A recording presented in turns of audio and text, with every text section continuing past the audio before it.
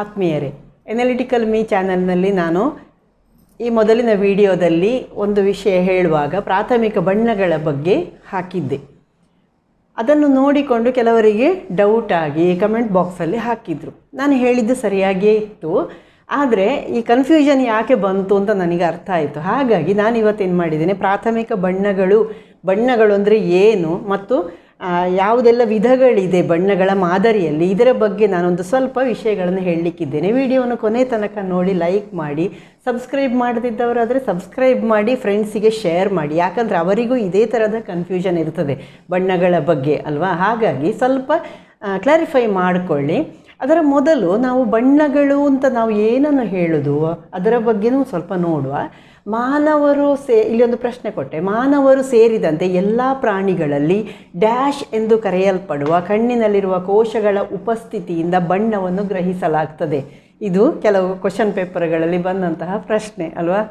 ಏನು ಹೇಳೋದು ಅದಕ್ಕೆ, ಏನು ಅಂತ ಉತ್ತರ ಅದಕ್ಕೆ ಕೋನ್ ಫೋಟೋಸೆಸೆಪ್ಟರ್ ಅಂತ. ಅಂದರೆ ನಮ್ಮ ಕಣ್ಣಿನ ಒಳಗಡೆಗೆ ರೆಟಿನಾ ಭಾಗ ಇದೆಯಲ್ಲ, ಹಿಂಭಾಗದಲ್ಲಿ ಏನಿದೆ, ರಾಡ್ಸ್ ಮತ್ತು ಕೋನ್ಸ್ ಅನ್ನುವ ಎರಡು ಕೋಶಗಳು, ಬೇರೆ ಬೇರೆ ರೀತಿಯ ಕೋಶಗಳಿವೆ ಅಂತ ನೀವು ಓದಿದ್ದೀರಿ ಅಲ್ವಾ. ಅದರಲ್ಲಿ ರಾಡ್ಸ್ ಏನು ಮಾಡ್ತದೆ, ನಿಮಗೆ ಮಸುಕಾದ ಬೆಳಕಿರುವಾಗ ನಿಮಗೆ ವಸ್ತುಗಳನ್ನು ಗುರುತಿಸಲಿಕ್ಕೆ ಸಹಾಯ ಮಾಡ್ತದೆ. ಅದೇ ಕೋನ್ಸ್ ಫೋಟೋಸೆಸೆಪ್ಟರ್ ಅದರ ಪೂರ್ತಿ ಹೆಸರು ಹೇಳೋದು. ನಾವು ಕೋನ್ಸ್ ಅಥವಾ ಶಂಕುಕೋಶಗಳು ಅಂತ ಆ ಥರ ಮಾತ್ರ ಹೇಳ್ತೇವೆ.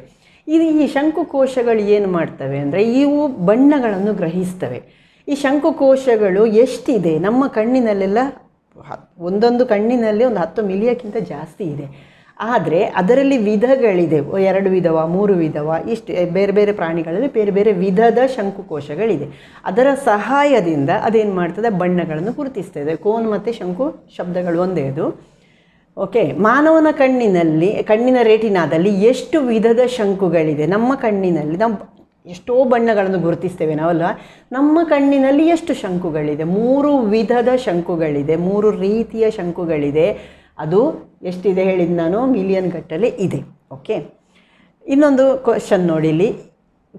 ಅಂದರೆ ಈ ಕೋನ್ ಇದೆಯಲ್ಲ, ಇದು ದ್ಯುತಿಗ್ರಾಹಕಗಳು, ಅಂದರೆ ಗೋಚರ ಬೆಳಕಿದೆಯಲ್ಲ, ಆ ಬೆಳಕಿನಲ್ಲಿ ಇರುವಂತಹ ಬಣ್ಣಗಳು ಮತ್ತು ಅದರ ಆಚೆಗೀಚೆಗಿನ ಬಣ್ಣಗಳಿದೆಯಲ್ಲ ಅವುಗಳನ್ನು ಗುರುತಿಸ್ತೇವೆ. ಅಂದರೆ ಬೆಳಕು ಇದ್ದಾಗ ಕಣ್ಣು ಏನು ಮಾಡ್ತದೆ, ಅದರ ಮೇಲೆ ಯಾವುದೇ ವಸ್ತುವಿನ ಮೇಲೆ ಬೆಳಕು ಬಿದ್ದಾಗ ನಮ್ಮ ಕಣ್ಣದನ್ನು ಗುರುತಿಸುವಂಥದ್ದು, ಅದು ನೆನಪಿಟ್ಕೊಳ್ಳಿ. ನಾವು ವಸ್ತುವನ್ನು ಗುರುತಿಸಬೇಕಿದ್ರೆ ಅದಕ್ಕೆ ಬಿದ್ದ ಬೆಳಕು ಪ್ರತಿಫಲಿಸಿ ನಮ್ಮ ಕಣ್ಣಿಗೆ ಬೀಳಬೇಕು. ಹಾಗಾಗಿ ಬೆಳಕಿನಲ್ಲಿ, ಓಕೆ, ದ್ಯುತಿ ಅಂದರೆ ಬೆಳಕು. ಈ ವರ್ಣಪಟಲದ ಬೇರೆ ಬೇರೆ ಭಾಗಗಳಿಗೆ ನಮ್ಮ ಈ ಶಂಕುಕೋಶಗಳು ಸೂಕ್ಷ್ಮ ಆಗಿರ್ತದೆ.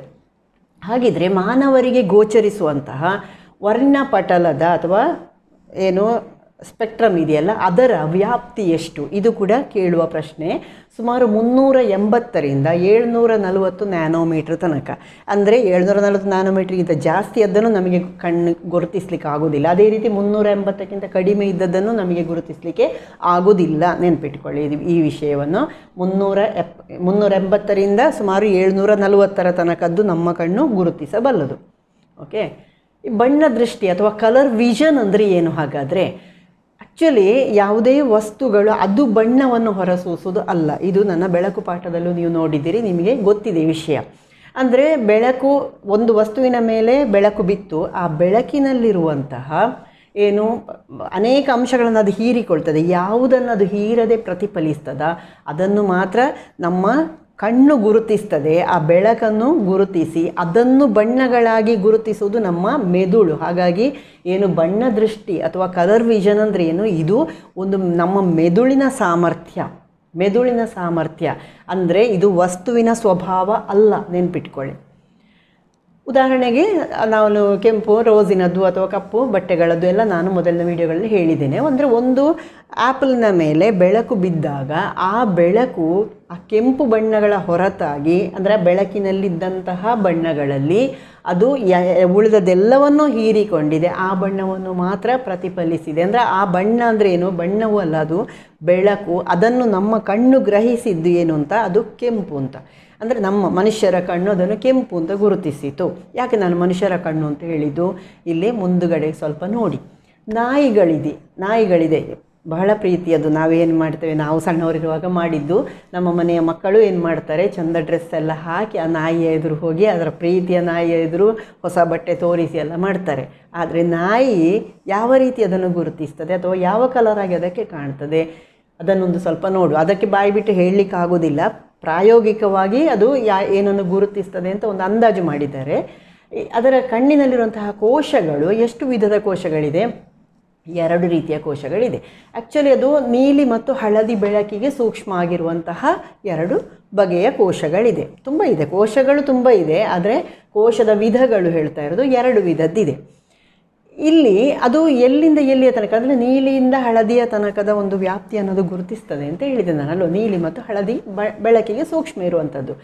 ಆದರೆ ಅದಕ್ಕೆ ಕಾಣುವುದು ಯಾವುದೆಲ್ಲ ಕಲರ್ ಗೊತ್ತಾ, ಇಲ್ಲಿ ನಾನು ತೋರಿಸಿದ್ದೇನೆ. ಈ ಒಂದು ವರ್ಣ ಪಟ್ಟಿಯನ್ನು ನೋಡಿದರೆ ಅಥವಾ ಒಂದು ಸ್ಪೆಕ್ಟ್ರಮನ್ನು ನೋಡಿದರೆ ಅದರಲ್ಲಿ ಅದಕ್ಕೆ ಕಾಣುವಂಥದ್ದು ಈ ಬ್ರೌನಿಷ್ ಕಲರ್, ಆನಂತರ ಈ ಯೆಲ್ಲೋಯಿಶ್ ಕಲರ್, ಆನಂತರ ಬ್ಲೂಯಿಶ್ ಕಲರ್. ಅದು ಮಾತ್ರವ ಅದು ಗುರುತಿಸಬಲ್ಲದು. ಹಾಗಾಗಿ ನೀವು ಚಂದದ ಕೆಂಪು ಬಟ್ಟೆ ಹಾಕ್ಕೊಂಡೋಗಿ ಅದರ ಎದುರು ನಿಂತರು ಅದಕ್ಕದು ನೀಲಿಯೋ ಹಳದಿಯೋ ಯಾವುದೋ ಒಂದು 2-3 ಕಲರಲ್ಲಿ ಅದಕ್ಕೆ ಕಾಣಿಸೋದು. ಅರ್ಥ ಆಯ್ತಲ್ಲ. ಕಪ್ಪು ಮತ್ತು ಬಿಳಿ ಬಣ್ಣಗಳಲ್ಲಿ ಮಾತ್ರ ಕಾಣುವಂತಹ ಏಕೈಕ ಪ್ರಾಣಿ ಯಾವುದು? ಅದಕ್ಕೆ ನೀವು ಯಾವುದನ್ನು ತೋರಿಸಿದರೆ ಅದಕ್ಕೆ ಒಂದೋ ಕಪ್ಪು ಇಲ್ಲ ಬಿಳಿ ಅಂತ ಕಾಣಿಸ್ಬೋದು. ಯಾವುದು, ಯಾಕೆ ಅಂತ ಕೂಡ ಕೇಳ್ಬೋದು. ಇದು ಸ್ಕೇಟ್ ಮೀನು. ಈ ಸ್ಕೇಟ್ ಮೀನಿಗೆ ಇದರ ಕಣ್ಣಿನಲ್ಲಿ ಯಾವುದೇ ಶಂಕುಗಳಿಲ್ಲ. ಹಾಗಾಗಿ ಅದಕ್ಕೆ ಕಪ್ಪು ಅಥವಾ ಬಿಳಿ ಮಾತ್ರ ಗೊತ್ತಾಗ್ಬೋದು ಕಲರ್ ಅಂತ. ಆಯಿತಾ, ನೀವು ಯಾವ ಕಲರ್ ತೋರಿಸಿದ್ರೆ ಅದಕ್ಕೆ ಕಪ್ಪು ಅಥವಾ ಬಿಳಿ ಕಾಣ್ಬೋದು. ಅನೇಕ ಕೀಟಗಳಿಗೆ ಇನ್ನೊಂದು ವಿಶೇಷವಾದಂತಹ ಗುಣಗಳಿದೆ. ನೇರಳಾತೀತ ಬೆಳಕಿನ ವ್ಯಾಪ್ತಿಯಲ್ಲಿ ಅವು ದೃಷ್ಟಿಯನ್ನು ಹೊಂದಿರ್ತವೆ. ಅಂದರೆ ನೇರಳಾತೀತ ಬೆಳಕು ಬಿದ್ದಾಗ ಅದಕ್ಕೆ ಅಲ್ಲಿ ವಸ್ತುಗಳಿದ್ದದ್ದು ಗೊತ್ತಾಗ್ತದೆ, ನಮಗದೆಲ್ಲ ಗೊತ್ತಾಗೋದಿಲ್ಲ. ಕೀಟಗಳಿಗೆ ಮಾತ್ರ ಆ ಸಾಮರ್ಥ್ಯ ಇರೋದು. ಅದನ್ನು ಯಾವತ್ತಾದರೂ ಕೀಟಗಳು, ಹಾವುಗಳಿಗೆಲ್ಲ ಉಂಟು ಆಪ್ಷನ್ನಲ್ಲಿ, ಕೀಟ ಹಾವು ಈ ಥರ ಕೊಟ್ಟರೆ ನೀವು ನೆನಪಿಟ್ಟುಕೊಳ್ಳಿ ಒಂದಷ್ಟೇ. ನಮ್ಮ ಕಣ್ಣಿನಲ್ಲಿರುವ ಕೋನುಗಳ ವಿಧ ಎಷ್ಟು? ಹಾಗಾದರೆ ಬೇರೆ ನಾಯಿಯದು ನೋಡಿದೆವು, ನಮ್ಮ ಕಣ್ಣಿನಲ್ಲಿ ಎಷ್ಟು ವಿಧ ಉಂಟು? ನಮ್ಮ ಅಂದಾಜು ತುಂಬ ಅಂತ ಇದೆ. ಇಲ್ಲ, 3 ವಿಧ ಇರೋದು ನಮ್ಮ ಹತ್ರ. ನೀಲಿ, ಹಸಿರು, ಕೆಂಪು ಬೆಳಕಿನ ವ್ಯಾಪ್ತಿಯ ಬಣ್ಣಗಳನ್ನು ನಮ್ಮ ಕಣ್ಣು ಗುರುತಿಸಬಲ್ಲದು. ಹಾಗಿದ್ರೆ ನಾವು 7 ಬಣ್ಣಗಳನ್ನು ನೋಡ್ತೇವಲ್ಲ, 7 ಅಲ್ಲ, ನಾವು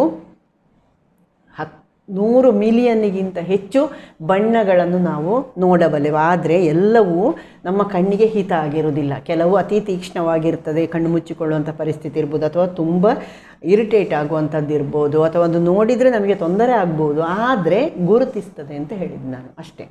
ಅಂದರೆ ಸ್ಪೆಕ್ಟ್ರಮಿನ ಅಲ್ಲಿ 7 ಬಣ್ಣಗಳನ್ನು ಮತ್ತು ಅದರ ಎಲ್ಲ ಶೇಡ್ಸ್ಗಳನ್ನು ನಮ್ಮ ಕಣ್ಣು ಗುರುತಿಸ್ತದೆ. ಅದರ ಶೇಡ್ಗಳನ್ನು ಮಿಕ್ಸ್ ಮಾಡಿದ ಕಲರನ್ನು ಎಲ್ಲವನ್ನು ನಮ್ಮ ಕಣ್ಣು ಗುರುತಿಸ್ತದೆ. ಒಂದು 100 ಮಿಲಿಯನ್.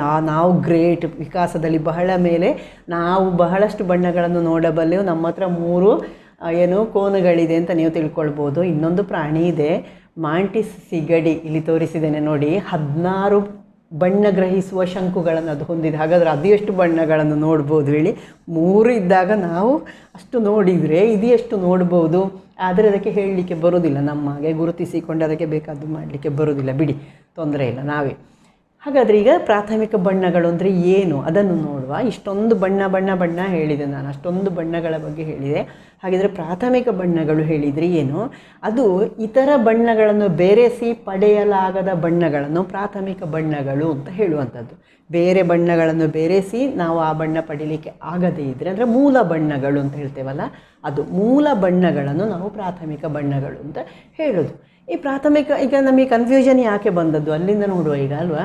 ನಾವು ನಮ್ಮ ಮೂಲ ವಿಷಯಕ್ಕೆ ಬರುವ. ಯಾವುದು? ಪ್ರಾಥಮಿಕ ಬಣ್ಣಗಳ ಬಗ್ಗೆ ನಾನು ಪ್ರಾರಂಭ ಮಾಡಿದ್ದು ನಿಮಗಲ್ವಾ. ಇಲ್ಲಿ ಪ್ರಾಥಮಿಕ ಬಣ್ಣಗಳನ್ನು ನಾವು ನೋಡುವ ಮೊದಲು ಬಣ್ಣದ ಮಾದರಿಗಳು ಅಂತ ಇದೆ. ಈ ಬಣ್ಣದ ಮಾದರಿಗಳು ಅಂದರೆ ಏನಿದು? ಒಂದನೇದಾಗಿ ಇದು RYB ಅಥವಾ ನೀವು ಹೇಳಿದ ಹಾಗೆ RBY ಮಾದರಿ. ಇದು ನಾನು ಹೇಳಿದ್ದು ನಿಮಗೆ ಅಲ್ವಾ. ಅಂದರೆ ಇಲ್ಲಿ ಕೆಂಪು, ಹಳದಿ ಮತ್ತು ನೀಲಿ ಬಣ್ಣಗಳನ್ನು ನಾವು ಪ್ರಾಥಮಿಕ ಬಣ್ಣಗಳು ಅಂತ ಕರಿತೇವೆ. ಇಲ್ಲಿ ಚಿತ್ರ ನಿಮಗೆ ನೋಡ್ಬೋದು, ನೀಲಿ ಮತ್ತು ಹಳದಿ ಸೇರಿದಾಗ ಅಲ್ಲಿ ಏನು ಸಿಕ್ಕಿತು? ಹಸಿರು ಬಣ್ಣ ಸಿಕ್ಕಿತು. ನಾನು ಆಗಲೇ ಹೇಳಿದ್ದೇನೆ, ಪ್ರಾಥಮಿಕ ಬಣ್ಣಗಳು ಅಂತ ಹೇಳುವಾಗ ಅದು 2 ಕಲರನ್ನು ಮಿಕ್ಸ್ ಮಾಡಿದಾಗ ಬರುವಂತಹ ಬಣ್ಣ ಆಗಿರಬಾರ್ದು ಅಂತ. ಇಲ್ಲಿ ಗ್ರೀನ್ ಗೊತ್ತಾಯ್ತಲ್ಲ, ಗ್ರೀನ್ ಇಲ್ಲಿ ಅಲ್ಲ. ನಿಮಗೆ ಯಾವುದು? ರೆಡ್, ಯೆಲ್ಲೋ ಮತ್ತು ಬ್ಲೂ ಪ್ರಾಥಮಿಕ ಬಣ್ಣಗಳು. ಇದು ಈಗ ನಾನು ಹೇಳ್ತಾ ಇರೋದಲ್ಲ, ಇದು ಸುಮಾರು 17ನೇ ಶತಮಾನದಿಂದಲೂ ಇದನ್ನು ಪ್ರಾಥಮಿಕ ಬಣ್ಣಗಳು ಅಂತ ತಗೊಂಡಿದ್ದಾರೆ.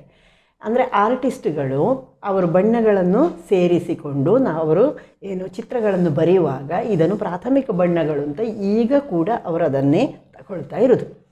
ಅಂದರೆ ಇಲ್ಲಿ ಮೂಲ ಬಣ್ಣಗಳಾಯಿತು, ಈ ಮೂಲ ಬಣ್ಣಗಳಾಗಿ ಅದನ್ನು ಬಳಸ್ತಾರೆ ಅಂತ ಹೇಳಿದೆ ನಾನು. ಇದರಿಂದ ಈ ಜೊತೆಗೆ ಅವರೇನು ಹೇಳ್ತಾರೆ ಅಂದರೆ ಇದನ್ನು ತಗೊಂಡು ಮಾಡಿದ ಉತ್ತಮ ಗುಣಮಟ್ಟದ ಚಿತ್ರಗಳನ್ನು ರಚಿಸಲಿಕ್ಕೆ ಆಗ್ತದೆ ಅಂತ ಹೇಳ್ತಾರೆ. ಇದನ್ನು ಇಲ್ಲಿ ಎರಡನೇ ಅಂದರೆ ದ್ವಿತೀಯಕ ಬಣ್ಣ ಯಾವುದಾಗ್ತದೆ ಅದನ್ನು ನಾವು ನೋಡುವ. ಇಲ್ಲಿ ಯಾವುದು ನೀಲಿ ಮತ್ತು ಹಳದಿಯನ್ನು ಸೇರಿಸಿದಾಗ ಹಸಿರು ಬಣ್ಣ ಸಿಕ್ಕಿತು ನಿಮಗೆ, ಯೆಲ್ಲೋ ಮತ್ತು ರೆಡ್ಡನ್ನು ಸೇರಿಸುವಾಗ ನಿಮಗೆ ಆರೆಂಜ್ ಸಿಕ್ಕಿತು, ರೆಡ್ ಆ್ಯಂಡ್ ಬ್ಲೂ ಸೇರಿಸಿದಾಗ ನಿಮಗೆ ಇಲ್ಲಿ ಪರ್ಪಲ್ ಕಲರ್ ಅಥವಾ ಡಾರ್ಕ್ ಬ್ಲೂ ಕಲರ್ನಲ್ಲಿ ನಿಮಗೆ ಸಿಗ್ತದೆ. ಓಕೆ, ನೆಕ್ಸ್ಟ್ ನೋಡಿ, ಇದು ನಿಮಗೆ ಇನ್ನೊಂದು ಕನ್ಫ್ಯೂಷನ್ ಇರೋದಲ್ವಾ, ಇದನ್ನು ನೀವು ತಪ್ಪಾಗಿ ಅದುವಾ ಇದುವಾ ನಿಮಗೆ ಕನ್ಫ್ಯೂಷನ್ ಸ್ಟಾರ್ಟ್ ಆಗಿ ನೀವು ಕಮೆಂಟ್ ಬಾಕ್ಸಲ್ಲಿ ಹಾಕಿದ್ದು. ಇದು ಯಾವ ಮಾದರಿ? GRB ಮಾದರಿ. ಏನಿದು GRB ಅಂದರೆ ಹಸಿರು, ಕೆಂಪು ಮತ್ತು ನೀಲಿ ಬಣ್ಣಗಳನ್ನು ಇಲ್ಲಿ ಹೇಳಿದ್ದು. ಇಲ್ಲಿ ಹಸಿರು, ನೀಲಿ ಮತ್ತು ಕೆಂಪು ಬಣ್ಣಗಳನ್ನು ಇದು ಬೆಳಕಿನ ಪ್ರಾಥಮಿಕ ಬಣ್ಣಗಳು. ಅಂದರೆ ಬೆಳಕನ್ನು ಬಳಸಿಕೊಂಡು ನೀವೇನನ್ನಾದರೂ ರಚಿಸುವಾಗ ಅದು ಬೆಳಕು. ಓಕೆ, ಅಂದರೆ ಇನ್ನೂ ನೀವು ಸ್ಪಷ್ಟವಾಗಿ ನೋಡಬೇಕು ಅಂದರೆ ನೀವು ಆಂಡ್ರಾಯ್ಡ್ ಮೊಬೈಲ್ ಬಳಸ್ತೀರಿ, ಜೊತೆಗೆ ಕಂಪ್ಯೂಟರು, ಟ್ಯಾಬ್ಲೆಟ್, TV, ಇದರಲ್ಲಿ ಒಂದು ಬೆಳಕು ಕಾಣಿಸ್ತದೆ ನಿಮಗೆ. ಆನ್ ಮಾಡುವಾಗ ಅದರಲ್ಲಿ ಬೆಳಕುಗಳು ಬರ್ತದೆ, ಅದರಲ್ಲಿ ಬೆಳಕಿನ ಆಟಗಳೇ ಜಾಸ್ತಿ ಅಲ್ವಾ. ಅದರಲ್ಲಿ ಈ ಬಣ್ಣಗಳನ್ನು ಮೂಲ ಬಣ್ಣಗಳಾಗಿ ಬಳಸುವಂಥದ್ದು. ಅಂದರೆ ಇಲ್ಲಿ ಬಣ್ಣದ ಮಾಧ್ಯಮದಲ್ಲಿ ನಿಮಗದು ಬಿಳಿ ಬಣ್ಣಗಳಾಗಿಯೇ ಗೋಚರಿಸ್ತದೆ. ಅದನ್ನು ಒಟ್ಟಿಗೆ ನೀವು 3 ಕಲರನ್ನು ಒಟ್ಟಿಗೆ ಸೇರಿಸಿದರೆ ನಿಮಗೆ ಬಿಳಿ ಬಣ್ಣ ಸಿಗುವಂಥದ್ದಾಗಿರ್ತದೆ, ಲೈಟ್. ಇದು ನಾನು ಹೇಳಿದ್ದು. ಹಾಗಾಗಿ ಇದು ಡಿಜಿಟಲ್ ಮಾಧ್ಯಮಗಳಲ್ಲಿ ಬಳಸುವಂತಹ ಮೂಲ ಬಣ್ಣಗಳು ಅಥವಾ ಪ್ರಾಥಮಿಕ ಬಣ್ಣಗಳು. ಓಕೆ, ಇದರ ದ್ವಿತೀಯಕ ಬಣ್ಣಗಳು ಯಾವುದು ನೋಡುವ. ಇಲ್ಲಿ ಇನ್ನೊಂದು ಇಂಟ್ರೆಸ್ಟಿಂಗ್ ವಿಷಯ ಉಂಟು. ಇದನ್ನು ನೆನಪಿಟ್ಕೊಳ್ಳಿ, ಇದರ ದ್ವಿತೀಯಕ ಬಣ್ಣಗಳನ್ನು. ಒಂದು ಮೆಜೆಂಟಾ, ಯಾವುದು ಬ್ಲೂ ಮತ್ತು ರೆಡ್ ಸೇರಿದಾಗ ಮೆಜೆಂಟಾ ಕಲರ್ ಸಿಗ್ತದೆ. ಇಲ್ಲಿ ಕೆಳಗೆ ಬಣ್ಣ ತೋರಿಸಿದ್ದೇನೆ ನಾನು. ಇನ್ನು ರೆಡ್ ಮತ್ತು ಗ್ರೀನನ್ನು ಸೇರಿಸಿದಾಗ ನಿಮಗೆ ಇಲ್ಲಿ ಯೆಲ್ಲೋಯಿಶ್ ಲೈಟ್ ಕಾಣಿಸ್ತದೆ, ಆಯಿತಾ, ಲೈಟ್ ಕಾಣಿಸ್ತದೆ. ಅದೇ ರೀತಿ ಬ್ಲೂ ಮತ್ತು ಗ್ರೀನನ್ನು ಸೇರಿಸುವಾಗ ಸಯಾನ್ ಕಲರ್ ಸಿಗ್ತದೆ ನಿಮಗೆ. ಇದೊಂದು ವಿಶೇಷವಾದಂತಹ ಇದು 3 ಬಣ್ಣಗಳನ್ನು ನೆನಪಿಟ್ಟುಕೊಳ್ಳಿ, ಯಾವುದು ಯೆಲ್ಲೋ, ಮೆಜೆಂಟಾ ಮತ್ತು ಸಿಯಾನ್ ಕಲರ್. ಓಕೆ, ನೆಕ್ಸ್ಟ್ ಇನ್ನೂ ಒಂದು ಮಾದರಿ ಇದೆ, ಇದನ್ನು ಪ್ರಿಂಟ್ ಮಾದರಿ ಅಂತ ಕರೀತಾರೆ. ಇದು CMYK ಮಾದರಿ, ಪ್ರಿಂಟ್ ಮಾದರಿ. ಅಥವಾ ಇದು ಮುದ್ರಣ ಜೊತೆಗೆ ಪೇಂಟ್ಗಳಿದೆಯಲ್ಲ, ಗೋಡೆಗೆಲ್ಲ ಬಳಸುವಂತಹ ಪೇಂಟ್, ಎನಾಮೆಲ್ ಪೇಂಟ್ ಅಂತೆಲ್ಲ ಹೇಳ್ತಲ್ಲ, ಅದಕ್ಕೆ ಬಳಸುವಂತಹ ಮೂಲ ವ್ಯವಸ್ಥೆಯ ಬಣ್ಣಗಳಿದು. ಇದನ್ನು ಯಾವಾಗಲೂ ವೈಟ್ ಬೇಸಿನಲ್ಲಿ ಅವರು ಮಿಕ್ಸ್ ಮಾಡೋದು, ವೈಟ್ ಬೇಸಿನಲ್ಲಿ ಮಿಕ್ಸ್ ಮಾಡ್ತಾರೆ, ಅದು ನೋಡಿರ್ಬೋದು ನೀವು. ಅಂದರೆ ಇಲ್ಲಿ ಕಲರ್ ಯಾವುದೆಲ್ಲ ಇರೋದು? Scion, magenta, yellow. ಅದಕ್ಕೆ ನಾನು ಹೇಳಿದ್ದು ಅದನ್ನು ನೆನಪಿಟ್ಟುಕೊಳ್ಳಿ ಅಂತ. ಅದು 3 ಜೊತೆಗೆ ಅದು ಸೇರಿದಾಗ ಯಾವುದು ಕೀ ಕಲರ್ ಸಿಗ್ತದೆ. ಅಂದರೆ ಇದನ್ನು ಪ್ರಿಂಟ್ ಮಾದರಿ ಅಂತ ಕರೆಯೋದು. CMYK ಅಂತಲೇ ತಗೊಳ್ಳೋದು ಇದನ್ನು. ಇಲ್ಲಿ ಸಯಾನ, ಕೆನ್ನೇರಳೆ ಬಣ್ಣ, ಮೆಜೆಂಟಾ ಅಂದರೆ ಇನ್ನೊಂದು ಹಳದಿ, ಮತ್ತೊಂದು ಕೀ ಹೇಳೋದು ಯಾವುದನ್ನು ಕಪ್ಪು ಅಂತ.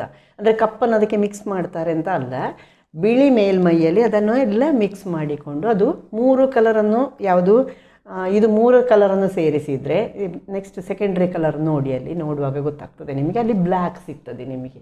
ಯಾವಾಗ CM ಮತ್ತು Y ಅನ್ನು ಸೇರಿಸುವಾಗ ನಿಮಗೆ ಸಿಗುವಂಥದ್ದು ಬ್ಲ್ಯಾಕ್. ಇಲ್ಲಿ ಮೆಜೆಂಟಾ ಮತ್ತು ಯೆಲ್ಲೋ ಸೇರಿಸಿದಾಗ ರೆಡ್ ಬರೋದು. ನಾವಲ್ಲಿ ಮೂಲ ಬಣ್ಣವಾಗಿ ತಗೊಂಡಿದ್ದೇವೆ. ಇಲ್ಲಿ ಅದೇ ಮೊದಲನೇ 2 ಮಾದರಿಗಳು. ಇದರಲ್ಲಿ ಏನಾಗಿದೆ, ಇದು ಸೆಕೆಂಡ್ರಿ ಕಲರ್ ಆಗ್ತದೆ. ಅದೇ ಥರ ಸಯಾನ್ ಪ್ಲಸ್ ಯೆಲ್ಲೋ ಕಲರನ್ನು ಸೇರಿಸಿದರೆ ಗ್ರೀನ್ ಕಲರ್ ಸಿಗ್ತದೆ ಇದರಲ್ಲಿ. ಇನ್ನು ಸಯಾನ್ ಮತ್ತು ಮೆಜೆಂಟಾ ಸೇರಿಸಿದರೆ ಇದರಲ್ಲಿ ಬ್ಲೂ ಸಿಗ್ತದೆ. ಇನ್ನು ಸಯಾನ್ ಮತ್ತು ಮೆಜೆಂಟಾ ಪ್ಲಸ್ ಯೆಲ್ಲೋ ಸೇರಿಸಿದರೆ ಬ್ಲ್ಯಾಕ್ ಸಿಗ್ತದೆ.